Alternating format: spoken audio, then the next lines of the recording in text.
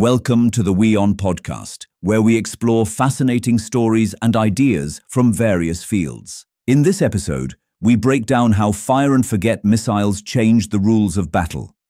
Imagine striking a target and escaping before the enemy can even react. What made this possible, and why does it matter so much today? Modern warfare changed fundamentally when missiles no longer required continuous guidance from the operator after launch.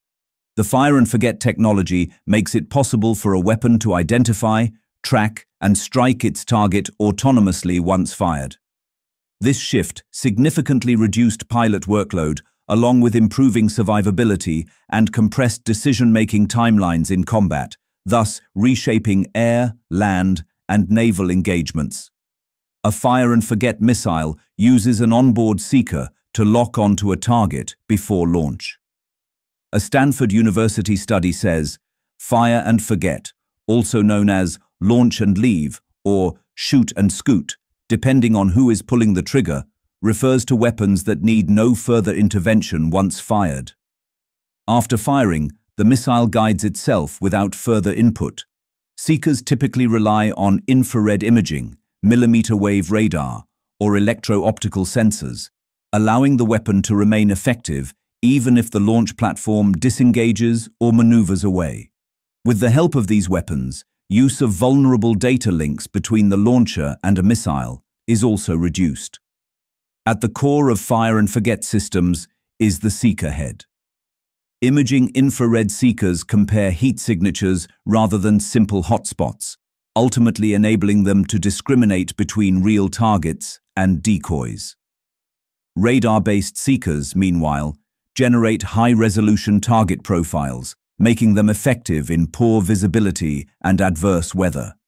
Fire and forget missiles altered combat tactics almost immediately. Pilots and vehicle crews could engage targets and reposition within seconds, reducing exposure to enemy fire. This capability of these weapons particularly proved beneficial for attack helicopters and infantry units operating against armored forces. Several systems became benchmarks for fire and forget capability. The world's premier shoulder-fired anti-armor system, Javelin, used an arched top-attack profile against battle tanks, while the MBDA Meteor, which is guided by an advanced active radar seeker, brought autonomous terminal guidance to air combat.